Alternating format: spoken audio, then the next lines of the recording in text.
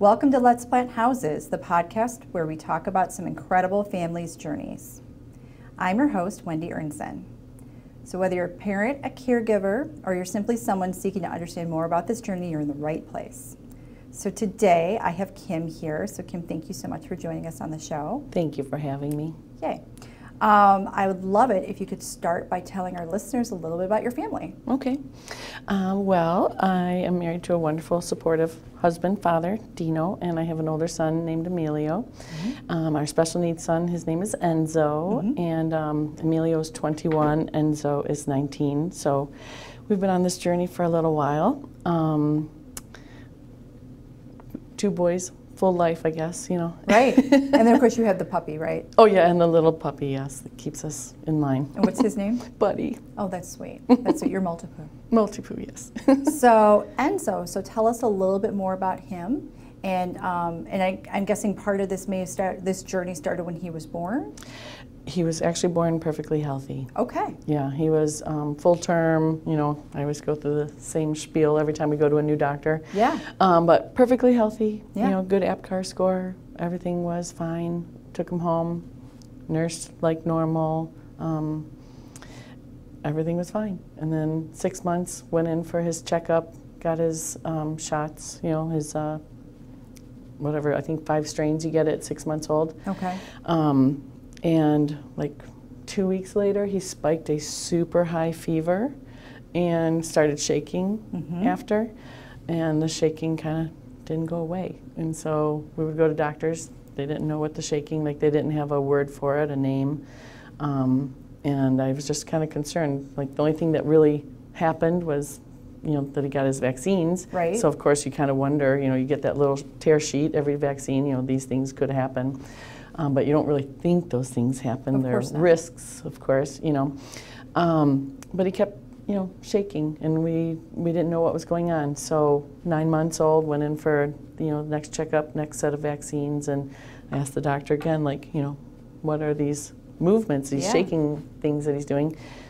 No name, and I, you know, but we need to give him his vaccines. And I said, but something's going on with my kid, right. And you don't have a name for it. I'm not comfortable, you know, so I had to leave the doctor because they weren't happy with that choice, and went to a doctor that was an MD, but also treated with holistic care, and she recommended waiting till we knew what was going on, and I was more comfortable with that. So, I mean, I'm trying to think of our little timeline. I think it was closer to, I think, maybe 10 months. Okay. We noticed his eyes, they were dancing. Mm-hmm. Took him in to the eye doctor. Eyes were perfectly healthy, nerves, everything were fine. And he said, you know, you might want to do a brain scan and look for a tumor, like a brain tumor could cause this. Wow. So we're like, okay, like this is getting serious, you know. Yeah. Went in, saw a neurologist. We didn't find a tumor with an MRI, but we did find these symmetrical lesions in the pons area of his brain. And that was a detector of something called Lee's syndrome. Okay. So that's a mitochondrial disorder, and I still get goosebumps telling the story, like here 19 years later, you know. But we did genetic testing at that time. They didn't find any evidence of this Lee's syndrome, so I kind of was hoping maybe this isn't Lee's syndrome. And I asked the doctor, well, if this isn't Lee's syndrome, what is it? Yeah. And he kind of just shrugged his shoulders and put his hands out, you know, and he was like, I really don't know. And we're like, okay, great. Like, let me just take this baby home. And, you know, you'd think doctors know so much, and then all of a sudden they don't know anything, and you just are... And you're already seeing these specialists, and you're still not getting any answers. No answers, you know, so... So we kind of continued this journey of thinking it's Lee's syndrome, but not really knowing. Mm-hmm. They told us, you know, what to expect, which they gave him a 2-year life expectancy at that time. So that was crazy. We went home from the hospital that day, and everybody came over. It felt just as if he had already passed. Right. You know, like we sat around a table and we all just stared at each other like, what? We need to expect to lose him? Right. And watch him slowly decline for 2 years? Like, what? So it was really crazy. Like, our whole world, like, everything stopped. Right. I don't think my husband went to work for weeks, and we couldn't stop crying, and, you know, it was just a really, really crazy time. But, you know, we had his beautiful big brown eyes staring at us, and he was still so sweet and loving, and it was just really hard. And I think even at that time we had some photos scheduled, and we had to take them to the studio for 9 months, 10 months, maybe it was 1 year photos, I can't remember, but you know, we just felt like, are we documenting a life? You know, these photos are going to be all that we have one day? Like, it must have been so heartbreaking for you. It was crazy. So his first birthday was crazy. We had a blowout party. Yeah, right. You're like, we're going to go over the top because we want to celebrate his life. Yes, we don't know how many we're going to get. Like, right. We're going to have a great party. And we did. We had a great party. He made it to 2. And we didn't see all of these declines and setbacks that we had expected. He was different than the average. You know, he was failure to thrive. He had this nystagmus, this movement in his eyes. He had a shaky voice, so he was ataxic and had a shaky ataxic voice, but you know, spunky little dude, and you know, he never really walked. He walked across a room a couple of times, but he was doing it. He was making it, and I think the most stressful part was not knowing, of course, and you know, we just prayed for every day. So I think we really like dug into faith at that time, because that's really all we had. We just begged God for a change, for miracles, for healing, for more time. Right. You know, so that was an interesting time in life. But we, you know, as time went on, we kept trying all the new genetic testings as they were becoming available, because really, they don't really know enough about genes and about the, you know, and I actually am not great. Like, I don't have the verbiage to really communicate, but all of our genes haven't been discovered. And there's so much in our, I don't know if they call it a genome or exome, I forget what it's all called, but, you know, they're still learning. So the fact that they said to us, they're like, you know, it kind of looks like a duck, quacks like a duck, this is all we have. Like, we're just going to think that he has this syndrome, even though he doesn't have any of the Lee's disease mutations that they have found so far. We're just going to expect that this is what we have. But so here he's 19. So this is still the diagnosis, this is still the approach? This is still the approach. Wow. They still, yeah, we just recently in the last 2 years had the most recent testing done. And he has 1 copy of a gene that is found with Lee's syndrome, but you need 2 copies for a diagnosis. So he's not able to have, like, be a part of clinical trials. He doesn't qualify for anything because he doesn't have a diagnosis. That must be really frustrating. It is. But then again, it must be also really freeing, because that also means he doesn't have a lot of the limitations that you just described that are associated with that. Well, it's not freeing, because he's still a wheelchair-bound child that's nonverbal with a feeding tube, seizure disorder. You know, like, we're still dealing with other things. All those things that are associated with Lee's syndrome. Really what makes his prognosis maybe a little bit better, his doctors kind of say it's Lee-like and fluctuating. So sometimes he may present like a Lee's syndrome patient, sometimes he may not present. So really, for a Lee's syndrome patient, you know, somebody that probably has a genetic mutation with 2 copies, every time that person gets sick, they risk their mitochondria not supporting their entire body. Okay. So for Enzo, he actually had a stroke once due to a stomach virus, because his mitochondria, they were not able to protect his entire brain while his mitochondria were fighting that virus to, you know, free him from that. So he had a stroke. He was a shell, his eyes blank, like he was not even there. You know, we took him to the hospital, and they, you know, they basically said he had a metabolic stroke, and that's when he lost his speech.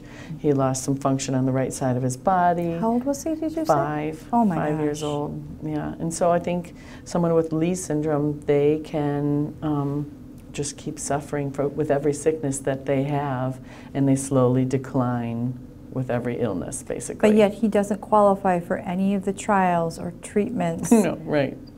Wow. Right, I know, it's bizarre. But he's 19. He's only had one major metabolic stroke that we know of. That was when he was 5? When he was 5, okay. Yeah.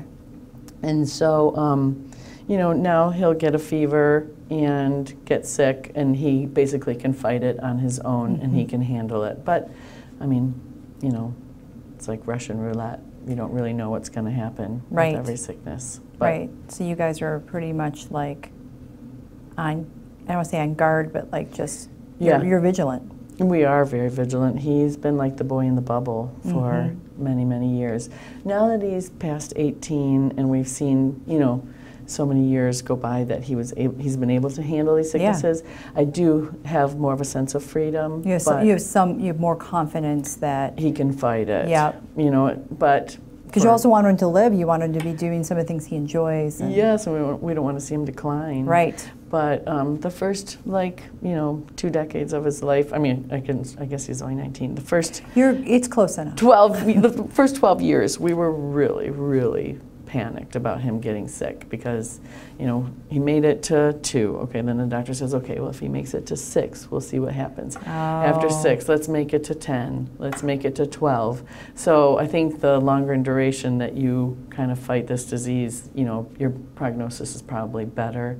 So I guess I just have more of a sense of freedom now that he's past 18. That makes sense, too, because I got to believe that your body's developing, right? So in those years that you're describing, and those are probably specific milestone years for physical development. Right. So then as you get older, you know, your body's the way it is. So it's going to fight things the way it fights things. Hopefully. So, right. No, yeah, Hopefully. Absolutely. I'm just, yeah. Yeah, it's crazy. But it was very stressful. I mean, like, I always hate to admit this and pretend like there are a bunch of girlfriends in the room. But, you know, every night of my life, I laid in bed picturing his funeral. Yes. Like, you know, and you don't want a life lived without purpose. So I would lay in bed just thinking, what did we learn? What would we share? What would we talk about if we lost him? You know, and that was so stressful. Like, I don't do that anymore. Right. And I challenge myself not to. It was probably an unhealthy behavior to do that, but it was myself probably preparing myself mentally. I don't know, but it's probably not the wisest thing to do. But I did end up with breast cancer, so I probably caused more stress to myself, worrying about the unknown and about, you know, how to survive this crazy thing called life. Right. You know. But I don't know if, I hope that you don't fault yourself. I mean, breast cancer happens to 1 in 4 women, I think, right? Yeah. So let's just, you know. I know. There's so many people that it does happen to that. Correct. I'd hate for you to blame yourself. Yeah. I know I could have taken better care of myself. And I think as a caregiver, that's always a challenge. It is very challenging. To find challenging. that balance. That's true. So I guess I think, you know, what could I have done better? Could I, you know, I should go to sleep before 4 a.m. I probably should, you know, I should have done things a little differently. So I do challenge all special needs moms, like, take care of yourself. Call grandma, call mom, like even if it's for 2-3 hours, you know, once a week. That's just, you need that time, even in small increments. I totally agree with you. And one thing I've shared with other families is that sometimes, so, you know, with our daughter, I've always talked about her on the show, but, you know, we had points of time where she became really difficult for even a caregiver who's a professional to even to care for her, because she would just have her outbursts. But the reason I say this is because then, as the parent, describe to your friends how they can help you, because maybe they can't take your child, but they can do your laundry, or they can make you dinner, or they can, you know, they could do things to support you so you can support your child. Right. So, so if you don't have someone that can actually care for them because the level of care is just too great, can they do things for you? Right. Yeah, because and we got to advocate for ourselves instead of just advocating for our kids. Right. I do think, though, what you said, really spelling it out for your friends and family. Yes, because they don't know. They really don't know, because I've had so many friends. And they want to. They do want to, but they don't know how to. And so I've had so many conversations with girlfriends, like, you know, I always challenge them. I know you want them to know what it's like to live in your house, but they have no clue. No. They have no clue.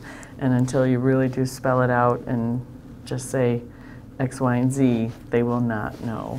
You know? So, I'm touching my microphone, sorry. You're fine.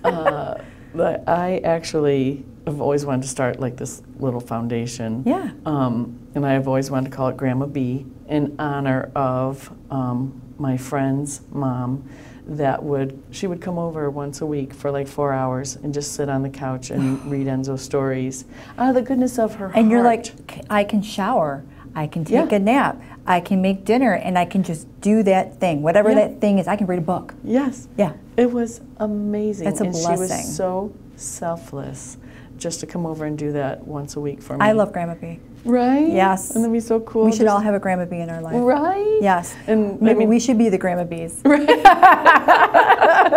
Truly, truly. It's such a gift. So people don't know how to help, and they do want to be told, I think, you know. So you were talking about this foundation, though. So the Grandma B Foundation, what would that look like? Well, goodness, I haven't thought about this in so long, but it's always been in the back of my head. Sure. But, you know, people who want, that have like 5 hours a week that they could volunteer with a family. Yep.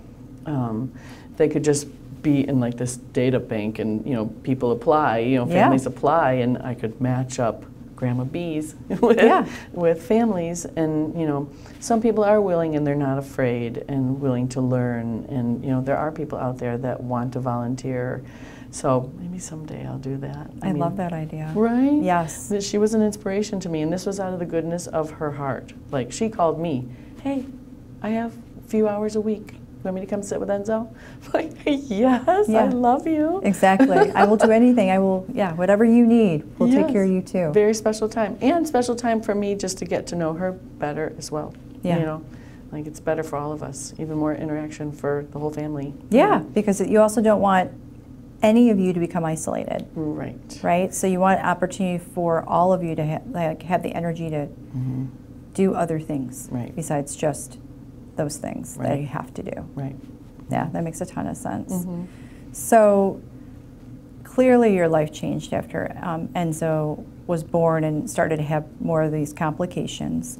And you described some of what the day in your life was like with your family then. What supports did help you as he grew up? Obviously, Grandma B is one of them. Right, yeah. Yes. I mean, my mom has always been there for me anytime I needed her. Yeah. You know, so we've had family members come over, you know, nieces come and hang out.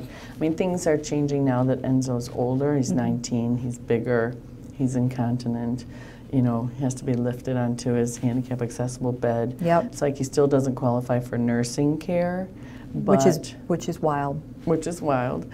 But, you know, not everybody can care for him. You know, he's got a seizure disorder, so whoever works with him, they need to be able to, you know, be on the lookout for seizures, be able to administer a rescue med. So his care has gotten more complicated as he's gotten older. It has, yeah. So we try to find caregivers that can help us so that we can have some freedoms, especially after my breast cancer. My husband and I looked at each other like, okay, we need to do things differently. We need to go out on dates. We need to, you know, spend time with our older son that was on the back burner for the majority of his childhood. Yep. You know, so we now have some more caregivers coming into the house, and we try to spend more time with the older son now that he's 21 and, you know, probably doesn't really want to be with us, but we're trying. Well, I think that goes with pretty much any 21-year-old. Yeah. He's not unique in that way. Yeah, exactly. But yeah, so we are trying to get more help. Like, that's really what it takes. Yeah, because I say this often, is like, we truly need a village to help us. It's so true. Yeah, yeah. And just like you described, I think that as a lot of these kids become adults, their needs are more complicated, whether it be the care that you're describing, right? So a lot of the physical care, but there could also be a lot of mental care, because I'm sure you may or may not have had this experience with Enzo, but once they're out of the school system, you know, a lot of that structure, that community goes to the wayside. It's like they call it the cliff. Well, we never had that. And so he couldn't go to school because of his illness? Yes, because he's the boy in the bubble. He never went to school. Okay. So he's always been homebound. We've always had, like, you know, the teachers will come into the home. We'll let them come into the home like in the beginning of September. You know, I mean, once kids start getting sick. Yeah, that's October, right? Like it's like the first week of October till like, well, until the spring. Right. On and off, right? Yeah, so Enzo gets like a few weeks on either end of the school year. But the teachers will, you know, they'll not FaceTime. Yeah, like Zooms. Yeah, so, you know, I was kind of laughing. During COVID, people started living like we had been living for a long time. And so now we have more resources, you know, these doctor's visits, you know, I mean, telehealth, I mean, amazing. I was going to say, yeah, for COVID, that probably opened up a lot of resources for you guys. It really did. It was because before, like, no, we can't do that. Now they're like, oh, we actually, we kind of still offer that now after COVID. And you're like, yeah, you should be offering this to people. Yes, for sure. So, you know, as soon as COVID hit and everyone's freaking out, I'm like, you guys, this is great. This is no big deal. We've been doing this for a long time. Right. Yeah, but now we wear the masks. Like, I would have felt uncomfortable wearing the masks, like, you know, a long time ago before COVID. Now I don't feel bad. Like, I'm protecting my son, and that's right. We're doing what we need to do, and I, you know, don't look so cuckoo doing it. Right, because so many people are doing that. Yeah. Yeah, it's normalized a lot of that. Which has been great for us. Yeah. I hadn't even considered, and of course you probably would have gotten a lot of support from organizations or nonprofits, because again, you wouldn't want to be taking Enzo to those places, nor bringing those folks into the home. Correct. Wow, that is really challenging. Okay. Yeah, our winters, like, we've even, like, we had a cottage, and I would go stay there in the wintertime with Enzo, and my husband would stay home and go, you know, take our older son to school, go to work. He kind of managed the older son. I managed our younger son, and we kind of lived separately during flu season. Definitely every winter for 12 weeks during flu season, we lived separately. And that's because obviously you wanted your other child to have we'll say a typical experience, right? Going to high school, meeting people, going to prom, I mean, whatever the things are, being around a bunch of people. Right. Okay. Yeah, an interesting life, that's for sure. Yeah, I mean, it sounds like, it sounds like you guys were able to figure that out, though, which is hard. It's really hard. It's been interesting, but my husband, he's pretty incredible. Like, he is a problem solver, so he will stew on something until he really has it figured out. He's the incredible one. Well, it sounds like a partnership. Yeah. I commend him, though. He's really, and no doubt he should be commended, but it's a team. Yeah. So yes. But us moms, you know, we're completely selfless. So. We are, but, you know, it's one thing to be selfless. It's another thing to be self-sacrificing. So it's just kind of like walking that line, because you can step over. Again, this is the general you. This is a not specific you, of course. But, you know, we as moms have to be careful of that. Right. Because, you know, then, because let's be honest, if we don't put our oxygen mask on, we can't do that for our kids. And so, yeah. It's very important. Yeah. So maybe you've already described this, but I sometimes like to ask this question. What would you say was one of your plan a house moments when you as a parent had to make the impossible possible for Enzo? You know, I was thinking about this question. Yeah. And because you knew it was coming. Yeah, but it's a hard one. I don't know, but because there's probably been so many. Probably. I can share the most recent. Okay. So this past February, Enzo was hospitalized for 2 weeks, and we went in with these myoclonic episodes, which myoclonus is basically a muscle movement. But he would have these, they look like seizures, but they weren't seizures. It wasn't How would happening you in his know brain. that they were seizures? Was it just like the physical symptoms when he would exhibit things? He was completely awake and aware of what was going on. Okay. And like these seizure-like episodes, they weren't ending. Okay. It was like constant. Like, is it something you physically see him do, so you know he's having, okay, so it's not like he's being monitored so you can see it, or? Well, so we went into the hospital to be monitored and try and figure out what was going on. Okay. And so we were in the hospital for 2 weeks with these horrible episodes, just exhausting to him, his body, his muscles, like scared, not knowing what the heck was going on. But we were in there for 2 weeks. We did every test. We, did the EEG for, I don't know, 5 days trying to figure out what was going on. They were going to release us after 2 weeks, release us exactly like we went into the hospital. Right, and you're like, I came in here with this situation. We're not coming out of here until we have an idea what to do next. And we were in Florida because it was winter. We were hiding out from all the germs, and luckily my husband's cousin, who's a doctor, she called me and we're talking. We're trying to figure things out, and she said to me, "Kim, what does your gut tell you?"